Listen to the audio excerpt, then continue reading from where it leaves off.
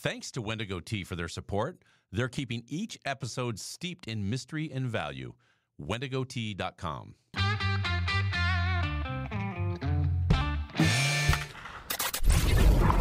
Your daily game plan for success. It's Sachs in the Morning. Steve Sachs. Hi, Steve Sachs here with Sachs in the Morning, and we're continuing Walk On Week with great stories of guys who walked on to college football teams and then went on to great success. Today's story is about the underdog, but also the importance of preparation. And you know what prepares me for a great day of success? Well, if you're a regular listener, you know the answer to this. It's a big old cup of Wendigo's Bigfoot black tea.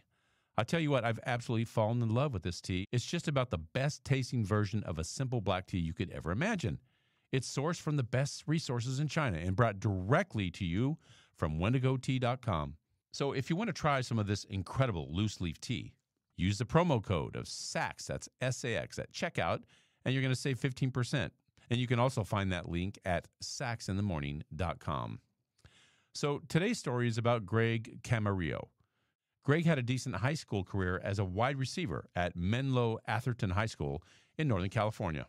However, he wasn't recruited to play in college, though he left himself with pretty darn good academic opportunities when he had to decide whether to attend Harvard or Stanford. So he chose Stanford right by his hometown, and he wanted to play on the football team as well. People he went to school with scoffed when they heard that he was trying out for the team as a punter and a wide receiver, but he was added to the roster as a true freshman, and he was given that opportunity. Unfortunately, that opportunity was as a punter, and Greg had been neglecting his punting practice, and when he got into a game as the punter, well, Camarillo told The Athletic this quote, "I totally screwed up. Kicked 2 terrible punts in my moment to play as a walk-on. I had an opportunity as a true freshman to play, and I totally blew it. That kind of shaped my mindset that there's going to be another opportunity, and I have to be prepared for it."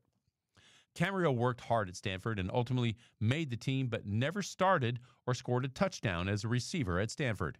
He never really considered playing in the NFL, but his teams at Stanford were so awful, he decided that he wasn't ready for his football days to end. He worked hard to get an opportunity with the San Diego Chargers. Amazingly, he made the team and was placed on special teams. After 2 years, he was cut from the Chargers, but his former offensive coordinator was now the head coach of the Miami Dolphins, and he gave Camarillo another shot.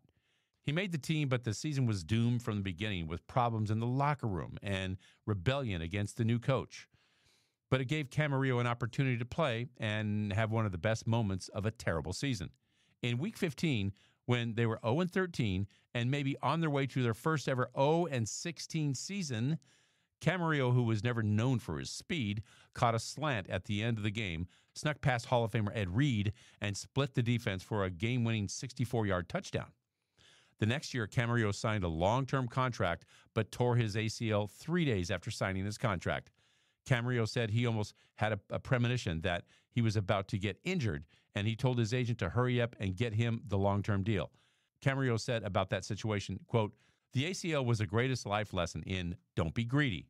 I knew because I had signed that contract and I was going to get a chance to rehab and come back the next year, as opposed to if I hadn't signed the contract, I probably would have been cut a week later." He ended up having a solid 8-year career in the NFL, playing for the Minnesota Vikings and the New Orleans Saints. Camarillo credits all of his success to preparation, and it continued after football. He enrolled in a graduate program as soon as he retired, and today he dedicates himself to teaching student athletes how to prepare for college and how to prepare for life after sports. He is the founder of the Athlete Academy, which is a nonprofit that helps kids in underserved communities prepare for college, and he works at San Diego State, helping students as an academic coordinator for the athletic department. So one thing I think is really important that I came across in reading Greg's story was the element of preparation, which really does sum it all up. Because you can't control everything you do in your life. You can control how you prepare, and you can control how you react to what happens to you. But you really can't control the ultimate outcome. It's not in your hands. But those other two elements can get you where you want to go most of the time, and that's my short for today. If you like what you heard, give us a positive review, subscribe, and share. Also, remember that the Sachs in the Morning swag is now available. on my Instagram site. Go to Sacks in the Morning _podcast. You'll see it right there on the Instagram, and just hit the link. Everything's there, mugs, hats, tumblers, you name it. Take advantage of it.